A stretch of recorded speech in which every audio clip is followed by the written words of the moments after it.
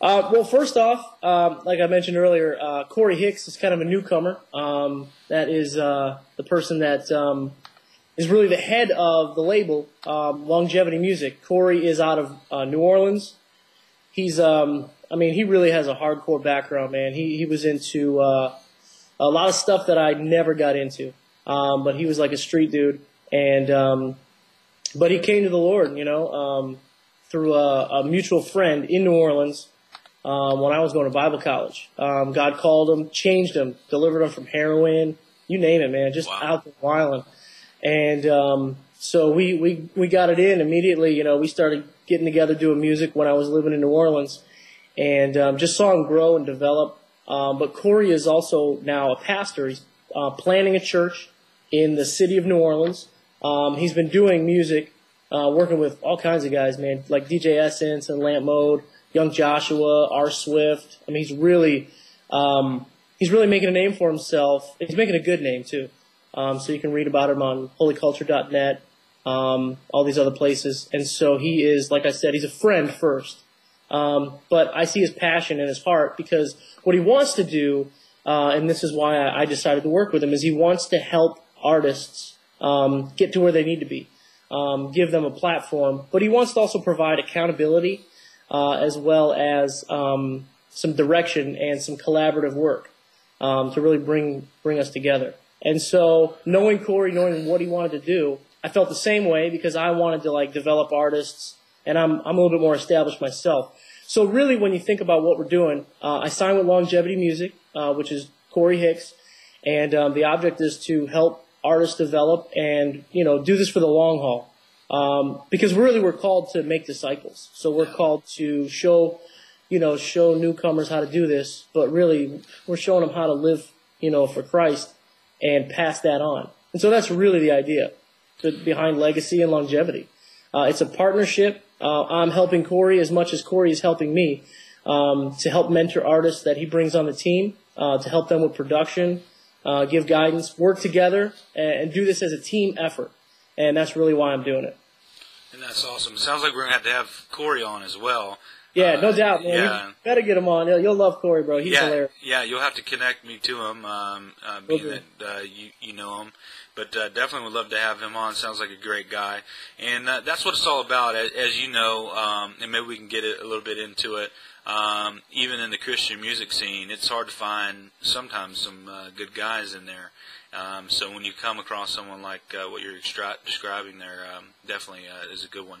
Hey, now tell us, your background really started off as an MC or someone who developed guys and collaborated with guys. Tell us how much in the future we can kind of see your hands in the mix of others coming up in the ranks.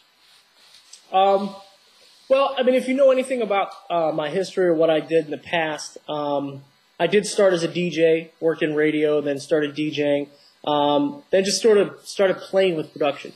I really kind of fell into it and found that I had a sort of a natural knack. And then when I came to Crossover Church, and started working with Urban D and Flavor Alliance and all that, we're going years back now. One of the things that they never had was an in-house producer. And and what my passion was to do production. So the Lord definitely brought us together to do that. And it gave me as much opportunity as it did them to develop. So it gave me a chance to develop my skills. And then while I was there, I would in turn show others how to do that. As I develop my craft, kind of share that. Really in the future, what I really feel that I'll be gravitating towards is that same thing. Obviously I provide services for recording and production. I see that on a business end. That's something that we do. It helps supplement our income as artists and whatnot. I've always struggled with that.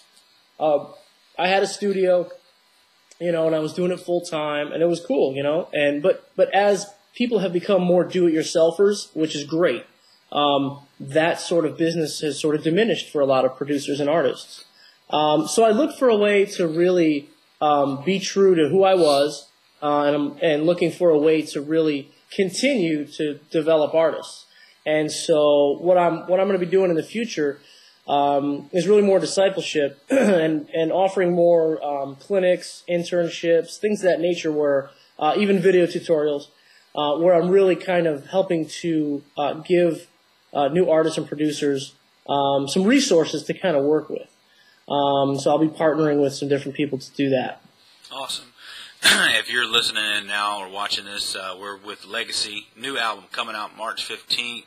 You don't want to miss this. Everything he's done so far has been good. Don't expect anything less.